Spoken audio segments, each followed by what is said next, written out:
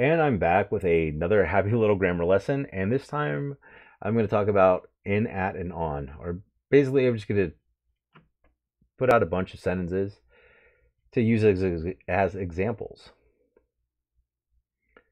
And I try to keep the examples as simple as possible, so I hope it's a blessing and that it helps. The first one is, the chicken is on the table. The chicken is on the table. The chicken is on the table. Normally, when you're talking about a table, you'll be either using on or under. You would set a plate on the table, or a kid would be hiding under the table, or the chair would rest under the table. Hope that makes sense. And then the next example, the chicken was in the oven.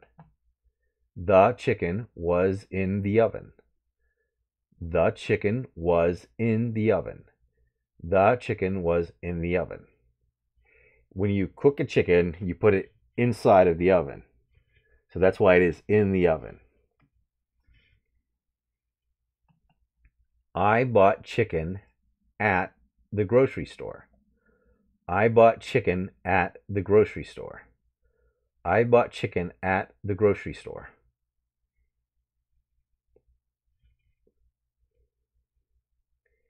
And you see how at begins a phrase about a location. I heard my favorite song on the radio. I heard my favorite song on the radio. I heard my favorite song on the radio. And even though the song is coming out of the radio, or the speakers, the music's coming out of the speakers, we still say when we're listening to something, I saw it on TV, I heard it on the radio, and that's pretty much just the phrases that we use. The check is in the mail. The check is in the mail. The check is in the mail. The check is in the mail. We meet at dawn. We meet at dawn. We meet at dawn. We meet at dawn. And again, we're using time as a location. At is signifying the location or time, which is dawn. I arrived on time. I arrived on time. I arrived on time.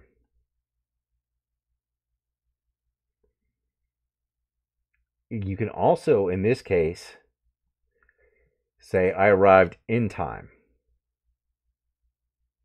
So either arrived on time or in time would both work. I left my keys in the car. I left my keys in the car.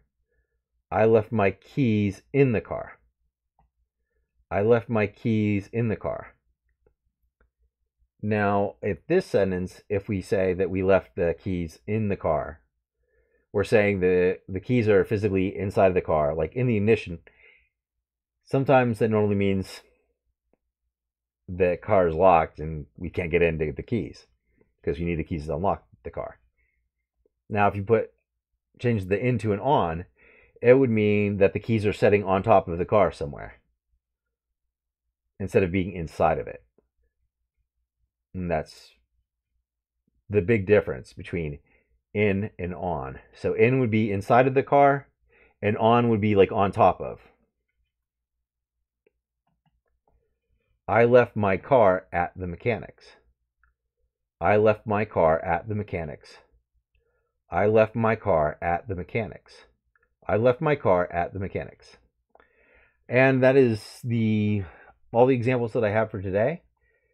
I'm continuing to work on more videos.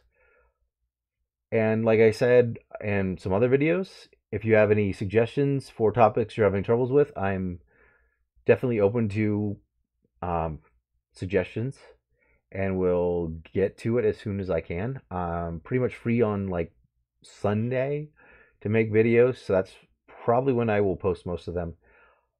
If you found this a blessing or a help, please like, comment, and subscribe. Thank you for your time, and I hope this helped you. Have a great day.